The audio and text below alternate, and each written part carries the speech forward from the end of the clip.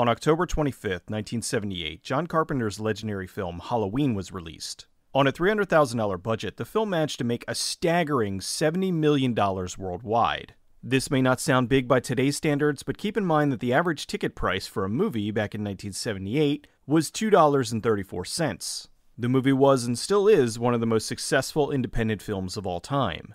Due to the success of Halloween, producer-director Sean S. Cunningham put an advertisement in Variety to sell his proposed film Friday the 13th in early 1979. At the time, they had only the name, the concept, and a partially written screenplay. The movie landed in theaters on May 9th, 1980, and opened at number 1. The film would go on to make over $59 million worldwide and was in the top 20 highest-grossing films of the year. While Halloween showed the potential for slasher films, Friday the 13th cemented that this was a very profitable genre and kicked off a wave of imitators. Numerous studios wanted to exploit the Friday the 13th slasher formula in the hopes of being the next big moneymaker. One of those studios was Motion Picture Marketing, or MPM. They wanted to make an exploitation film in the truest form. They had 3 requirements. The film had to be cheap, it had to be derivative, and had to be in theaters as quickly as possible. Friday the 13th hit theaters on May 9th, 1980. By the end of the month, MPM had already begun pre-production on a film that didn't have a screenplay or even a name. By June, they had a genre and a plan. The genre being horror, and the plan was for this yet-to-be-named film to be in theaters by January of 1981.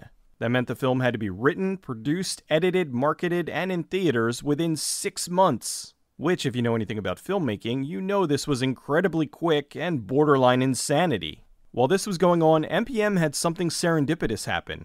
The Screen Actors Guild, or SAG, went on strike. MPM saw this as a huge opportunity. Since major film studios were on hold during the strike, there'd be less competition when their film hit theaters in January. MPM hired Myron Meisel to produce the film. In college, Meisel was friends and roommates with Michael Mahern. After college, Meisel loaned Mahern some of the money that helped him to get MPM off the ground. Since their pitch was solid, MPM managed to raise $325,000 for the film before it was even written. Now with the budget, they could tailor the script to the budget's limitations. Although they had something else in mind. MPM began to develop their marketing strategy and wanted the film to follow suit. What this meant was that the production would suit the marketing's idea for how to exploit the film. They wanted it filled with familiar elements from previous slasher films, thinking that would sell audiences on the film. Quality didn't matter. With January approaching, they needed to get the production in motion fast. MPM formed a business relationship with Earl Owensby. Owensby was a producer and director who ran EO Studios, a 200-acre motion picture facility in Shelby, North Carolina. They made a deal with Owensby that would take care of most of the physical elements of production, such as equipment and sets. The deal was MPM would have access to all of this for a certain period of time for a flat rate. This enabled them to get up and running quickly since they wouldn't have to purchase or rent all these items individually, and made the production possible within their budget. Still, they couldn't afford to build many sets and went location scouting for areas in the local Shelby, North Carolina area. For the writer-director, they hired Jimmy Huston. Huston had already done 3 films for Owensby, so he was familiar with the area and the resources that would be available to him. Huston was excited because this film was much larger than the 3 previous films he directed. Huston began writing the script with some input from Meisel and Mahern. They presented him with the marketing the studio had for the production, and he tailored his script around that. One of the executive producers, John Chambliss, met with the 3 of them and said he didn't care what was in the script as long as they could show him that every scene in the movie would be a copy of scenes that had appeared previously in at least 2 other financially successful pictures. Thankfully, Chambliss wasn't really familiar with the genre, and when pressed about particular scenes, they just lied to him and he fell for it. That's not to say they didn't borrow from other films. For example, Wildman was directly lifted from John Belushi in Animal House. They also planned on using camera angles and tracking shots similar to Halloween. Huston wrote the script in about 3 weeks, but left it open to evolve as necessary. The initial script revolved around the basic slasher formula. A killer is loose on a college campus. While working on the script, they took inspiration from Walter Hill's 1978 film, The Driver. In the film, none of the motivations were explained, and all of the psychology was eliminated. They decided to follow this and took it a step further by not explaining anything in the film. They wanted to create what they considered a pure horror film, with no one knowing or understanding the motivations of the killer. In the end, nothing is explained, which they felt was the scariest thing of all. While this was going on, MPM had some ideas about how to increase the reach of the film. They wanted the film to appeal to the usual horror demographic, but also to attract a younger audience that's usually too scared of horror films. So the plan was to make a slasher film with very little visible gore. They were aiming for the PG-13 audience years before PG-13 was even a thing. They wanted to reach this hypothetical larger audience that was interested in this genre, but might have been turned off by the excessive violence. Also, by not having a lot of visible gore, they could save money by not having to pay for the effects. They wanted a PG slasher film, but knew if the film got a PG rating, it would be the kiss of death. They recognized that if the film was released into theaters with a PG rating, that would be a sign that this was a watered-down horror film. So they worked to make this the softest R-rated horror film possible. They held meetings and decided the best way to get an instant R? Nudity. Throw in some gratuitous nudity and it wouldn't matter how little actual violence was in the movie. Nudity was also something they could tease in the trailer to appeal to the male demographic. Also, MPM saw how critics bashed these kinds of films over the use of gratuitous violence, so they thought if they toned it down, the film would have a greater appeal to the critics as well. With the basics in place, they started casting. Since the SAG strike was going on, they were looking at how to cast. How do you cast a film during an actor's strike? By hiring a bunch of young actors who haven't made any films yet.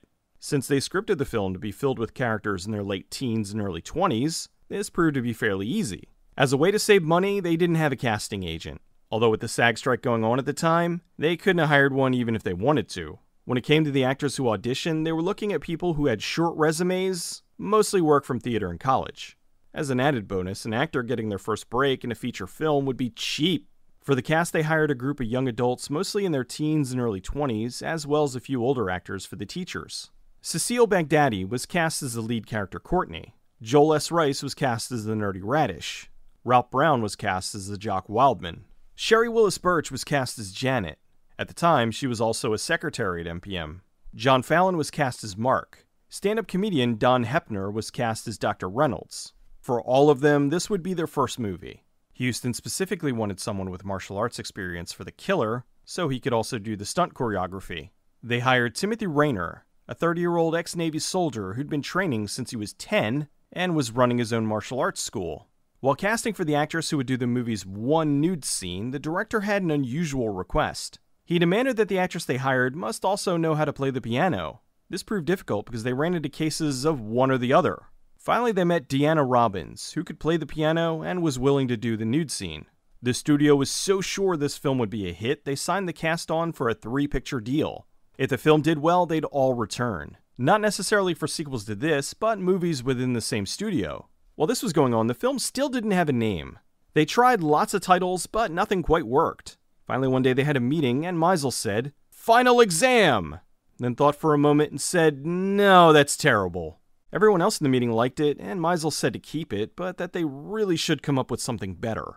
Before filming, Meisel had gone over the shooting script and said there was no way the film could be done as it was written for $325,000. No matter how he shifted things, he kept coming up with $375,000 at the lowest. Even with the package deal from Earl, there was no way to do it any cheaper. MPM didn't care. They said all they had was $325,000, and to make the film work for that price no matter what. They were location scouting and found a school they could shoot in, Isothermal Community College in Spindale, North Carolina. They planned to do most of their filming there. The primary location would be an abandoned dorm on campus that was in severe disrepair, complete with rotting floorboards. They sent the crew in, who spent the next few days cleaning up the dorm so they could shoot there. The campus was large, so they were able to film in many of the different locations around the area. They used some sets on Earl's lot that they redressed for the shoot. The gym for the film was in Bob Jones University in Greenville, South Carolina. One of the producers had a very important request. They had to have a character drinking Jack Daniels at some point. The producer wanted this in there so they could have it as product placement, and they loved the idea of having free cases of Jack Daniels on set. Finally, after all the setup, they were ready to start shooting in September of 1980. Since it was September, they'd be filming while school was in session. Although much of the film would be taking place at night, so it wouldn't interfere with classes very much. Owensby had a motel on his lot, so the cast and crew all had rooms they'd be living in while filming. To keep costs down, they planned to shoot the film mostly in order. That way, when a cast member died, they could send them home since they wouldn't need them on set anymore.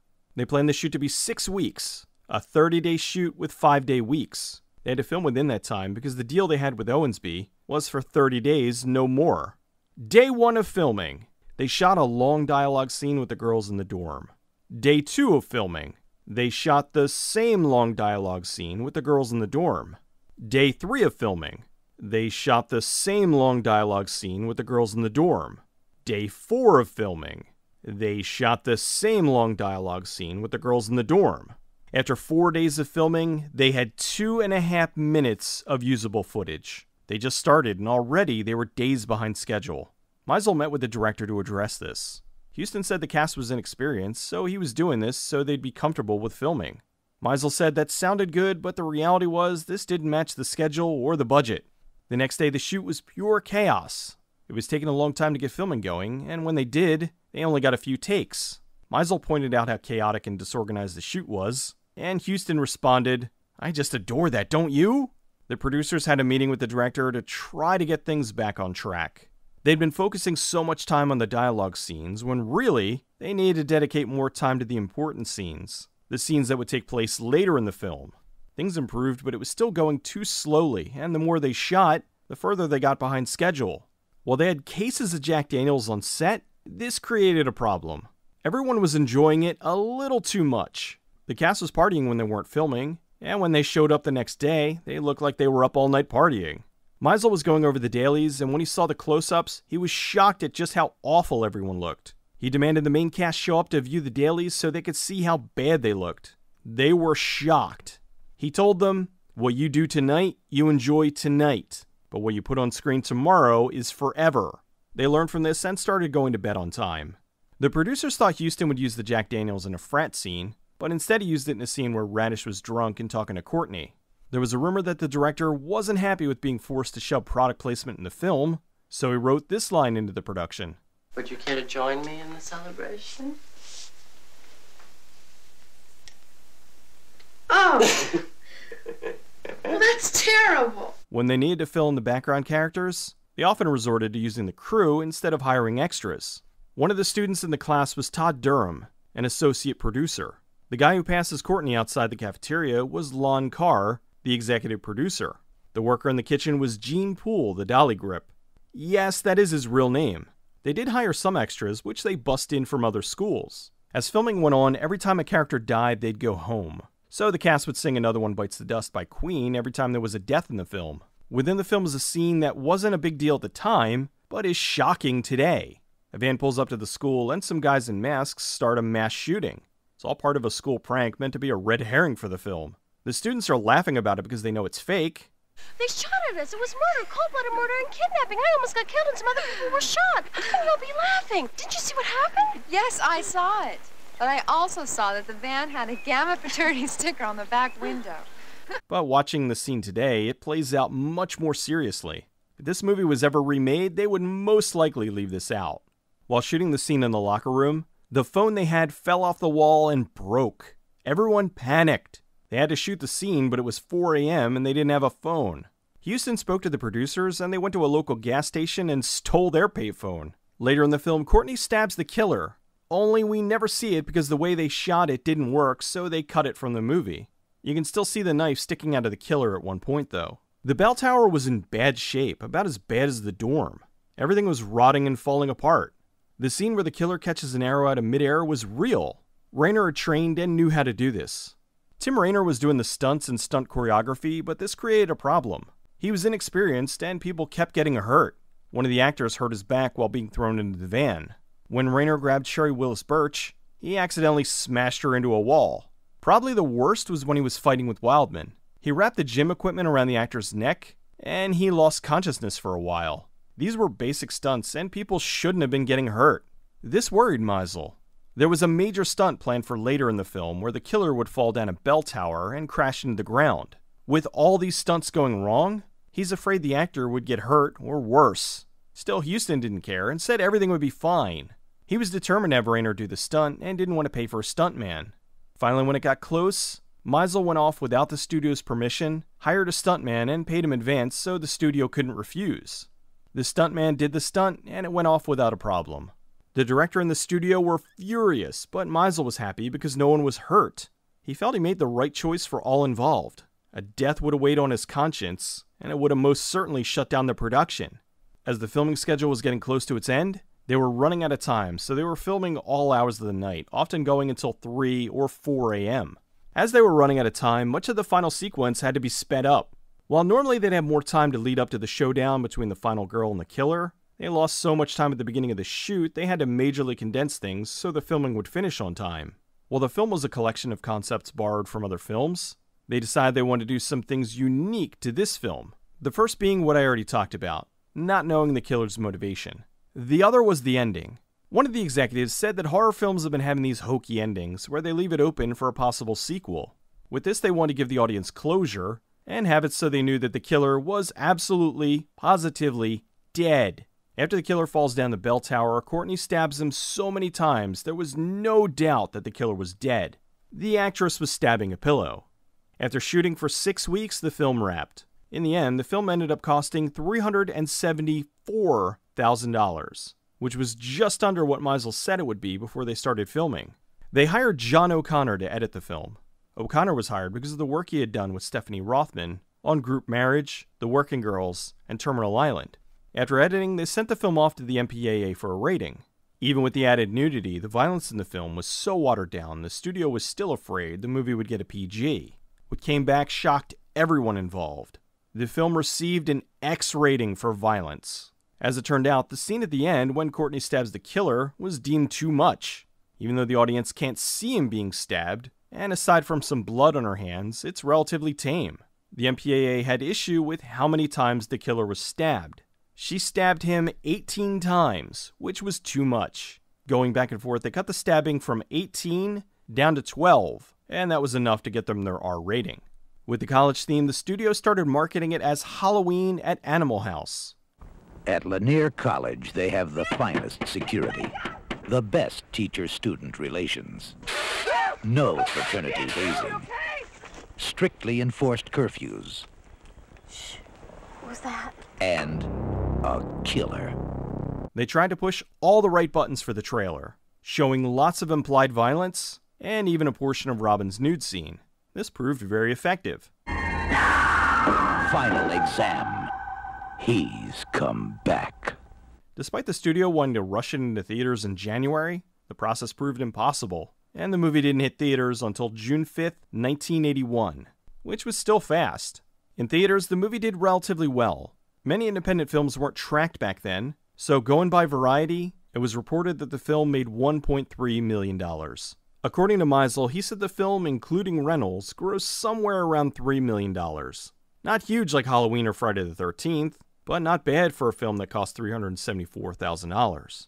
In another grand irony, as much as they tailored the film to play down the violence, it wasn't enough for critics. The studio noted that in the past, the same critics who badmouthed slashers for having excessive violence were now badmouthing Final Exam for not being violent enough. The film launched as Final Exam, but Meisel still never cared for the name. A year after it came out, the film Hell Night was released. Meisel saw it and said, "That's what we should have called our movie." The movie did well with VHS rentals, but as was with many films from the time, it was eventually forgotten. The film did catch the attention of Wes Craven and Kevin Williamson, which influenced their blockbuster Scream. The character of Radish, the hyper-intelligent nerdy kid obsessed with murder. What happened at March College? Another football recruiting scandal? No, better. A mass murderer. 2 kids were snuffed while parking at the lake. When are you going to realize that the whole world isn't made of psychopaths skulking about? But they are out there. They do exist. People are killed every day for no reason at all. Perfect strangers wake up in the morning and decide, I think it's a good day to snuff somebody. Is very much the template for the character of Randy in Scream. The film was even name-dropped by Randy in Scream 2. Wait, let me guess. A house in Sorority Row? Dorm that your blood? Splatter University? Graduation day? Final exam? Because the movie did well, the studio discussed doing a sequel, but ultimately decided against it. For most of the cast, this was their only movie. Some, like Joel S. Rice, went on to work in other aspects of the industry. He went on to be a successful producer, working on dozens of Hallmark Channel movies and TV shows. He had an uncredited part in the horror classic Christine. Deanna Robbins went off to do TV shows like Matt Houston and Silver Spoons before getting a part in the soap opera Santa Barbara. Houston was one of the writers on the terrific Peter Hyams crime comedy, Running Scared. Then in 1987, he directed another cult classic, My Best Friend is a Vampire. Tim Raynor continued acting and is still working today. Final Exam may have started off as nothing but a pure ripoff of better movies, but the end result was something else entirely. Even though the studio wanted the film to be nothing but a copy of other films, Huston worked to break the mold by creating interesting characters to inhabit the film. While it does borrow from previous slashers, which was the intention, it does do a lot of things differently. The unknown killer being the biggest. Normally with these sorts of films, we get some grand reveal as to who the killer was and why they're murdering people. Here, nothing. This leaves the audience a bit confused by the end because we're so used to getting an explanation. It's genuinely uncomfortable and does make the whole thing more scary. We don't know why this guy's killing people. It seems there's no motive. He's just going from college to college on a bloody rampage until someone stops him. The film subverts our expectations with Radish because you think he's going to survive the film with Courtney, but he gets killed. This was another thing that was taken for Scream. Randy seems like he's going to be the hero, but gets killed in Scream 2, which was the same movie where he mentions Final Exam. It's funny how a movie that was meant to be a pure ripoff still manages to have enough creativity injected into it to stand on its own and even have other films borrow from it. If you like slasher films, then you need to see Final Exam.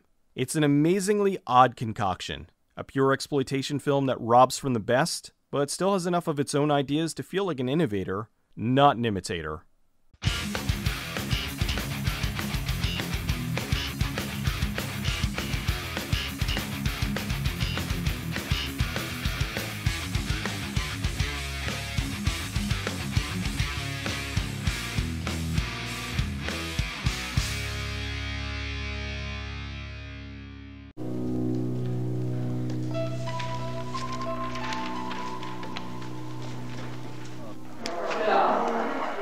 I can't help it. I'm brilliant.